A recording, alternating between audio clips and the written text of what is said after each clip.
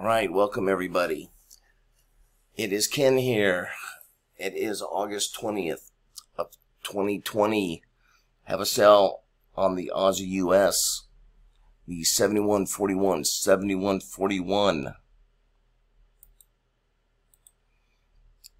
71.41 Aussie US. We are now short. Once again, once we take a position, we always hold to expiration. So we will come back in a few minutes. Very good premium in here right now on the 41 since it's above our strike. Sort of 41, carry to expiration. Have a little bit more than 2.5 minutes to go. We'll come back in about a minute or so. We'll see how we're doing here. All right, we are back. We have about a little bit more than 15 seconds to go. Short to 41 is going against us here. It's up to 44.